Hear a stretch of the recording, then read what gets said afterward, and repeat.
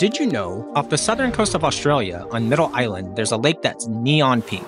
Think bubblegum, cotton candy, or the world's most vibrant smoothie. And no, it's not photoshopped. This bizarre color comes from a natural chemical mix, a salt-loving bacteria called Halobacteria, and a microalgae named Dunaliella salina. Together, they create a hot pink glow that doesn't fade, even if you scoop it into a bottle. The visuals are unreal. On one side, deep green eucalyptus forest. On the other, a bright white salt crust lining the edges. And in between, a pink lake that looks like it was designed in Photoshop.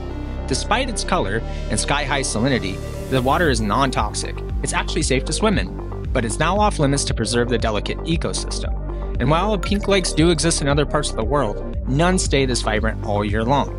Lake Hillier is a fluorescent glitch in nature's color palette, a place where science, beauty, and total weirdness collide. It's not just a pink lake, it's a paint can poured between forest and sea, and it's 100% real.